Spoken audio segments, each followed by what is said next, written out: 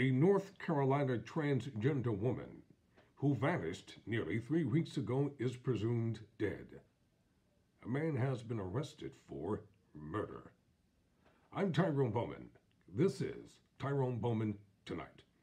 According to PeopleOnline, police believe a missing transgender woman was murdered by a man she met on social media who also allegedly robbed and threatened her with a hammer. William Haven Hicks, 25, was charged with first-degree murder, robbery with a dangerous weapon, kidnapping, and financial card theft in connection with the disappearance and presumed death of Casey Johnson. Johnson was reported missing on January 14. Johnson's body has not been found, but police are waiting on the identification of remains found in Georgia that are possibly hers, the Wilmington Star-News reported. According to arrest warrants obtained by the newspaper, Johnson's wallet was stolen along with cash, 2 debit cards, and her identification. Police believe that Hicks kidnapped and threatened Johnson with a hammer, the Star-News reported.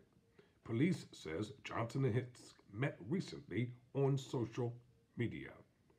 Johnson's partner, Bella Brodzinski, said Johnson walked away from their home on January 13, saying she would return in 1 hour, WECT reported.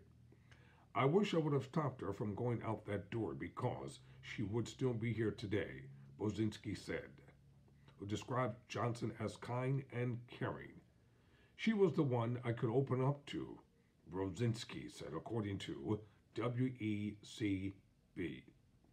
Casey found love and joy in her community, mispronunciation. Casey found love and joy in her community, Tori Cooper, Human Rights Campaign Director of Community Engagement for the Transgender Justice Initiative, said in a statement. We often hear stories of violence and discrimination against transgender and non-binary people, but we must also acknowledge the joy in our community when we live as our authentic selves with people who see, accept, and care about us. For someone to steal Casey's life so callously is to extinguish another light of joy in the world.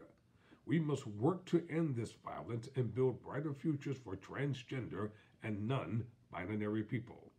A GoFundMe page has been set up to help pay for Johnson's funeral. Hicks's next court hearing is scheduled for February 9. Anyone with information about the case is asked to contact the Wilmington Police Department at 910-343-3609 or use the WPD Tip 411 app. That's the Wilmington Police Department at 910-343-3609 or use the WPD Tip 411 app. I'm Tyrone Bowman. Never surrender. Never quit.